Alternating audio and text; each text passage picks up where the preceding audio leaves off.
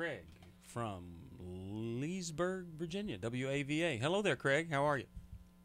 Hi, how's it going? Very well, thank you. How can we help you today? Uh, for the past, for a while, my wife and I have been having a lot of difficulties, and my wife has a lot of anger issues. It stems back, a lot of it from her childhood, and really her entire upbringing since then. Okay. And, I mean, our marriage has been on the rocks really for about a good year. And we've gone through a lot together. She's gone as far as, pretty much taking her rings off and throwing them at me. She had, we got into a huge fight, and I tried to stop her from leaving because she had our kids scared, and she almost ran me over with the back of the car when I tried to stop her. Hey, if I was talking to her and I said, hey, what's wrong with him? What do you think she'd say was the big complaint, the big problem? I've actually asked that to her, Yeah. and she cannot give me a straight answer. Yeah, okay. But I think a lot of it has to do, one, with the abuse in her house when she was young, and two, what she went through with her ex-boyfriend of 7 years. Okay. So does she feel like you're controlling, Craig? Did she ever say No. that? No. Matter of fact, she tries to make me out like that, but I sit there and I ask her every day. I come home, I work 12 to 14-hour shifts, and even when I come home, I ask her, is there anything I can do for you? Can I help you somehow? And she's more out to prove things that she can do it herself. She wants to be independent of everything. She doesn't want to need you? What was that? She doesn't want to need you? No, because she does not want to need me because in a lot of then ways. she's No, going to be she does hurt, let down, abandoned, all the things from her childhood. Well, her father didn't abandon Okay. them. Her father was extremely mentally and physically abusive to them, and I guess their mother. I don't know the entire story there. Okay. So tell us how we can help you here. Okay. Basically, what I'm trying to figure out is she's getting to the stage where she's starting to realize she needs help. Okay. So I mean, positive, good thing there, and she just got herself on an antidepressant. It seems to be working. Okay. But she is still very, very touchy about getting counseling because she is in desperate need of anger management. All right. How long has she been on the antidepressant? We just started it. I mean, we just started it like about a week and a half ago, and she's like, it's been like a Jekyll and Hyde. She was Mr. Hyde before, and she's Dr. Jekyll now because she's wonderful at the moment. Yeah. Well, I tried to talk to her the other day about getting counseling, and she just almost flew off her rocker. Yeah, you need to back off on that for right now. Give the meds about 4 to 6 weeks to really be in, because it's the type of depression that the medication can help. It doesn't help all kinds of depression, and you may see a lot lessening of that anger. And then I wouldn't talk to her about anger management. I wouldn't talk to her about her going to counseling. I'd say, we need to go to counseling together. Well, I haven't.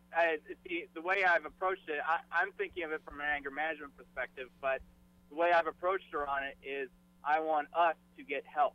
We need help in our marriage, so and own it. Yeah, say, it's a I we want problem. to go with her. Yeah, and say, I do things that set you off, and I've got to understand why I do those and how I do those. So it's something we both need to do together. Well, and at a time when she's not set off, I think you can ask her about what happened, what was the thought right before she got triggered, because it sounds like she's getting triggered. And it may be just things that are reminding her of something in the past. And she's doing a lot of fleeing the situation, running, throwing her rings. It's all over. It's all ruined. And so she's going to hightail it out of there before the bad stuff happens. So if you kind of try to pinpoint, where is she getting triggered? What is the thing that strikes that Yeah. first And match? The thing is, she doesn't want. She's as much said this. She doesn't. She's tried for 5.5 years, and she doesn't want to deal with it anymore. Even though I've changed, because I have my problems, and I'm human. I'm sure I may have caused one or two issues, but I've become a different person. I had put my mind to changing, and I have changed. And even she can even admit that. But now she says, "Well, you've changed too late. Why should I So, try now?" sweetheart, you're really scared, aren't you? You already lived through your childhood she once. had me scared for quite a while. Yeah, she did. She really did. She had me scared for quite a while. No. To She's Craig, scared. to say to her, honey, you're really scared, aren't you? You've lived through your childhood once. I don't blame you for not wanting to go through it again. But we're kind of getting the picture of what you went through and how you felt, because now we're all feeling it too. Yeah, and what I think the part that scares me the most is not me. It's the fact that it's rubbing off on my children now. Well, My absolutely, 5-year-old daughter is of having to go to course. therapy. Well, sure. Okay. Of course. Okay, let me explain something to you, Craig. The way she was raised, she became, very self-sufficient. She had to take care of herself and raise herself. So anything you do that suggests that she can't handle herself feels controlling. And it doesn't feel controlling to you, but it feels controlling to her, because she's I can do it myself kind of an attitude. It's that type of thing. She had to do that to survive her childhood. That's her attachment style. It's a very avoidant. It's not very close at all. Even though she wants that closeness, she gets scared of it. So when Jill's saying this really makes you afraid, doesn't it? That you're recognizing now the fear that somebody's going to come in and control. So when you make suggestions that are directed at her, that's not going to work. And it's going to trigger something. So, making sure, like you said, we got to do it, but don't go into great detail. Just kind of say, I'm hoping we can go, because I need help in being the kind of person that's going to be helpful to you and safe for you. And that's the kind of thing that you got to work towards. But that's what you're dealing with, is that sense of self-sufficiency. I can handle it myself, and I don't need you. And when you come in with any suggestion at all, that's controlling. That's how she experiences it. No matter how you say it. No matter how you say it, it's still going to be controlling. Craig. Well, Craig. once in a while, she will break down completely. Her defenses will break Sure. down. She'll even ask, "Why do you still love me?" Yeah. She hates And this. my only answer for her is, there's no reason. I just love you. I chose to love you, and I chose to be here with you, because Okay. I wouldn't be Craig, here otherwise. Craig, tell us about the 5-year-old. What's going on with her? She just started kindergarten, so she's starting that transition. We originally lived in Washington State, so she's gone through a lot of different transitions. We moved from Washington State out here. Then she's starting school, and she doesn't want to go to school because she doesn't want to be away from mommy. Okay. And she's throwing temper tantrums up and down over the littlest thing. And Beth has told me, and I've even seen this happen, about when she tries to get her on the bus, she will run away from her, and Beth will have to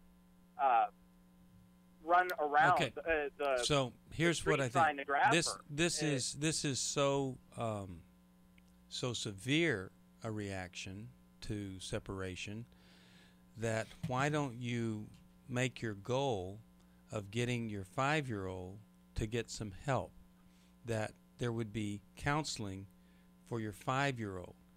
Now, that counseling has to involve your wife. See?